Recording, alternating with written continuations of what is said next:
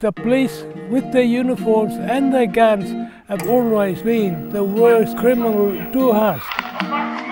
The police officer shot Kumanjayi Walker 3 times. We had the murder trial. The police officer was acquitted on all 3 charges related to Kumanjayi's death. He's working again, wearing that same uniform that he wore when he shot a young fella so violently. His name is Zachary Rolfe. A jury found Zachary Rolfe not guilty in less than a day. This was a verdict that was too much to bear for the family of Kumanjayi Walker.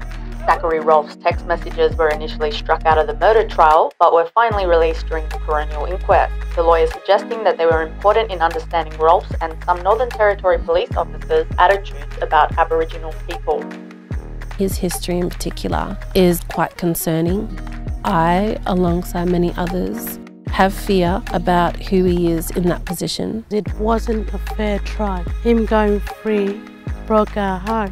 It's really bad for Yappa. Yappa was feeling so angry. Why did he get this job back? When we heard Ralph get the job back as the police officer, it really hurt us all. We sat in the courtroom for 5 weeks, the entire duration of the murder trial. We saw him every single day. He knows what we look like and who we are.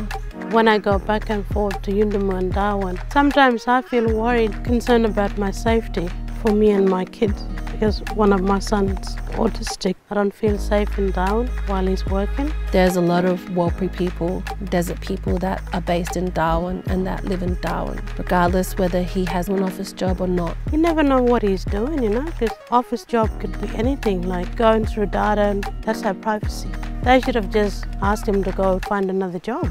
There's many other states and territories in this country. I want him out of Northern Territory. They should give him a job in Canberra or wherever he come from. Northern Territory is the way we grew up. Kumanjayi as well. The fact that he's back and that he's here instills an innate fear, but also an innate distrust for the police force.